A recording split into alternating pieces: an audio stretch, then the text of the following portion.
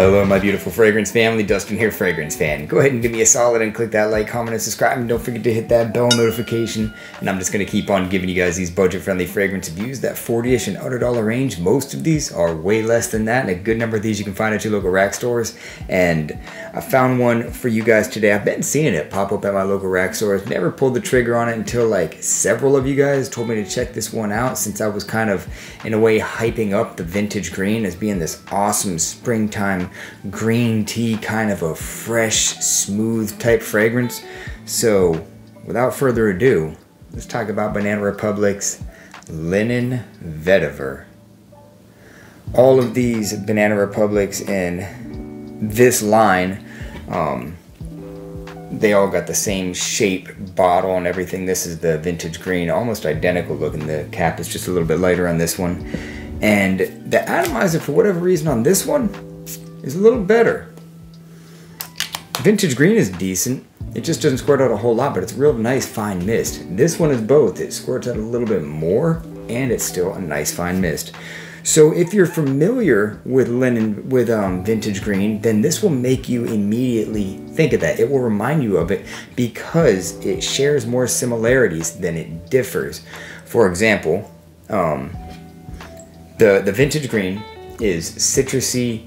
It's green leaves. It's got this awesome relaxing green tea note in there. It smells like a lemon green sweetened canned iced tea is what the vintage green kind of smells like. Real smooth, kind of a springtime like galore type of a fragrance.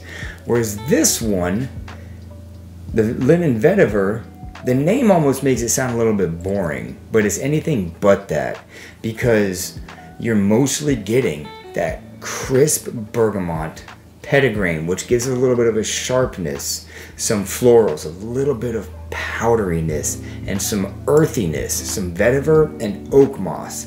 It's a whole lot like the vintage green, minus the green tea note, and add a little bit of darkness and some earthiness to it, and a bit of dustiness and some powder.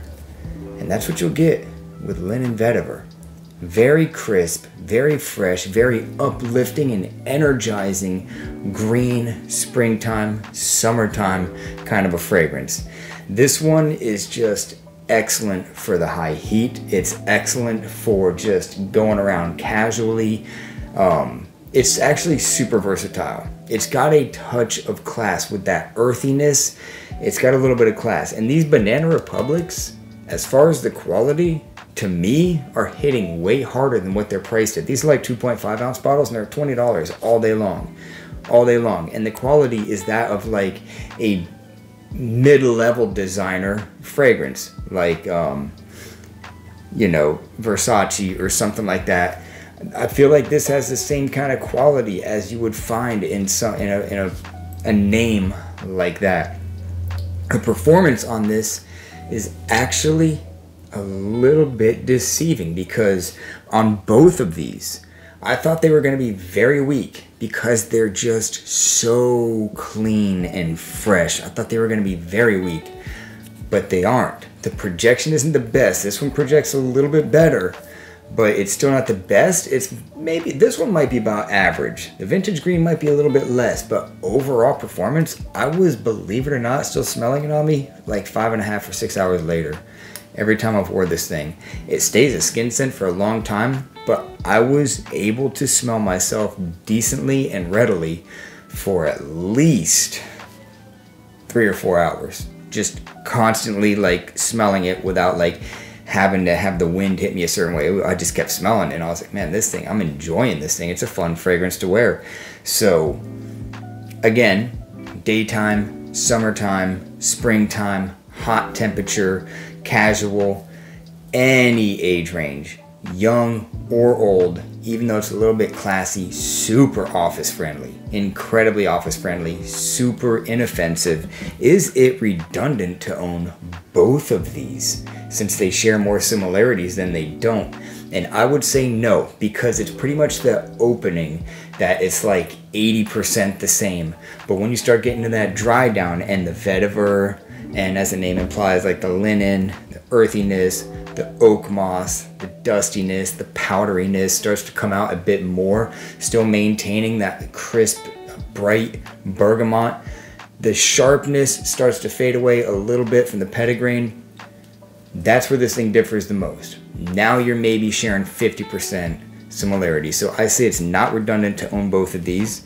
And overall rating, it's a 7 out of 10. Even if the performance is average, this thing is very good smelling. Very good smelling.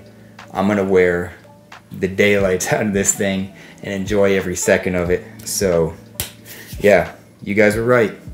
Banana Republic's Linen Vetiver is a solid hit. So with that, I'm out. That's my final thoughts on Banana Republic's Linen Vetiver. With that, I'm out. Y'all be blessed. Take care of yourself always. And until next time.